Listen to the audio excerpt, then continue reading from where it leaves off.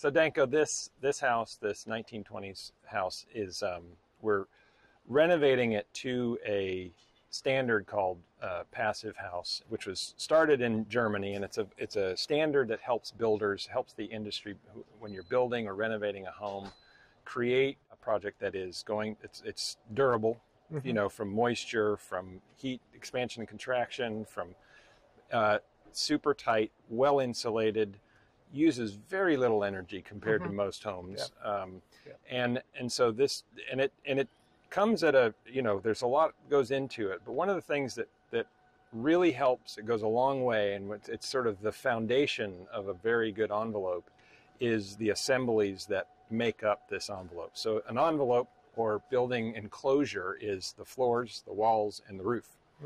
And all of these assemblies, they all need to connect and be continuous so that all these control layers that we've talked about, and we know in the industry we've got 4 control layers, basic control layers for the building enclosure, and I added 2 more to that system we'll talk about in a second. But it's important that these control layers are continuous around the whole thing. For passive house, it's not that they have to have these control layers. It's just that this is the foundation of every good, well-performing, high-performance home, or any well-performing home, is having these control layers and having them in the right order, in a good order, based on your location, and making sure they're continuous, uninterrupted. So our control layers are, we've got in it, and I think these are in the right order of importance. You got water, that's number 1, air, and then vapor, and then and heat. Heat is the last one. I will throw one in front of all of these, which is structural. If you don't have your structural, well, that's, yes. And I was going to add 2 other control layers, and that's aesthetic. The house has got to look good. Nobody's going to take care of it if it ain't pretty. And then fire. We're 10 feet from a house, or 20 feet from a house over here. If you're, you know, in a WUI zone, which is a wildlife urban interface zone, a lot of forest fires. So you have another control. You're controlling fire, and so these are layers that have been introduced in our projects just because they are important. As architects, we want to design something that people want to take care of. Our friend Joe Stiebrick says ugliness is not sustainable, and it's true, and that's why we have that other control layer. So the control layers here, we do have water number 1, and that's the exterior cladding. That's shedding the bulk water. So that's the difference. Line of defense. That's right. And that's the very first thing you want to do, because the 3 leading causes of building failure, the water, water, and water, right? And so we shed the water away from the building, and then that helps it from rot and other damage that can cause the house to degrade over time. And then you've got your air control layer. Now, air can be have the biggest impact. Air control can have the biggest impact on performance, comfort, health, and durability. Because you keep all the bad air out and the good air in. Then you have your vapor control layer, and that's, you know, here we are in the southeast, and we've got a lot of humidity in the summertime. That humidity can get to the surface of the sheathing and find its way in, depending on the temperature inside and outside, and whether there's vapor drive, and it can move it in. This system we'll talk about. I'll let you talk about this in a second. We'll get to the other control layers, but this system allows that moisture or that vapor to move when it's when it's appropriate.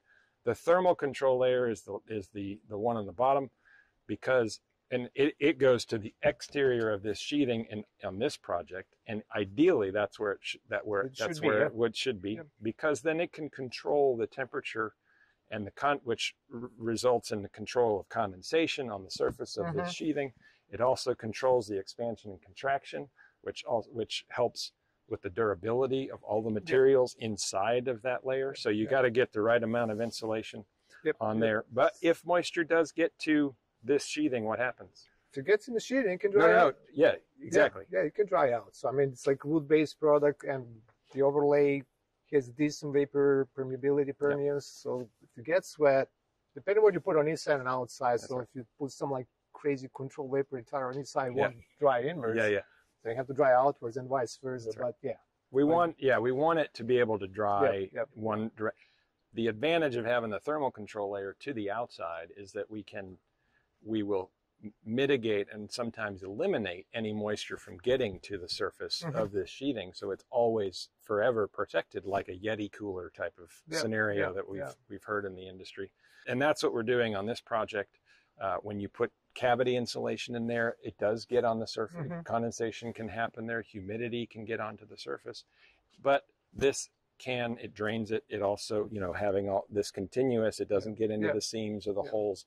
It will just, this fills it up, and all of this runs down the building, but it's also vapor open to allow. So when we're talking drying outwards, what kind of insulation you put in over this? This is it's an air permeable and a vapor permeable insulation called stone wool. Awesome. And it's fire resistant. That's our fire control layer. Yeah, awesome. And we're doing 6 inches on the walls here, and then 7.5 inches on the roof. So the entire thing, and if, you know, we have no overhangs right now at this stage. We're just at the sheathing stage, and we're doing 0 overhangs, which means 0 penetrations through this continuous, these control layers. We're going to build with our 7 inches of stone wool.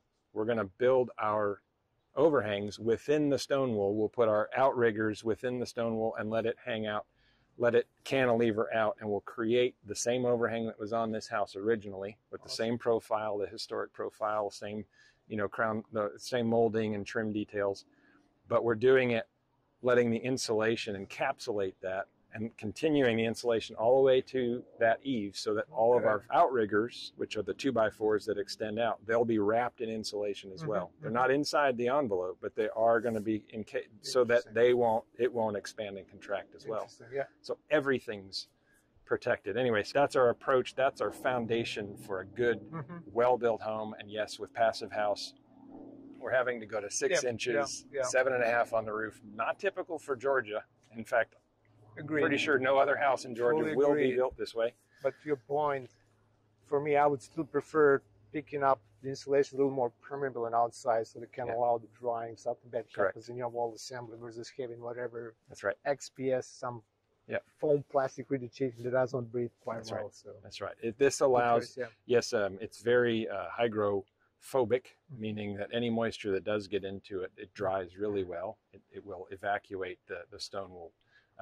Especially when there's vapor drive, which is caused by temperature difference on one side versus the other. So like sun causes vapor drive. So it's a great assembly, because the entire assembly has the ability to dry out completely in a very short amount of time, which is what you're looking for. Well, Danko, thanks for coming out to another one of our cool projects. And my friend. Yeah, man, I enjoy it. It's going to be, we're going to be sharing a lot on this channel. I mean, all of our, you know, respective channels at Sawhorse, LG Squared, Home Performance Workshop. They're going to be sharing some things. Corbett Lunsford. There's a lot of stuff we're going to be learning on this project and sharing it with everybody. And we'll have links to all those sites below. We'll have information about your product.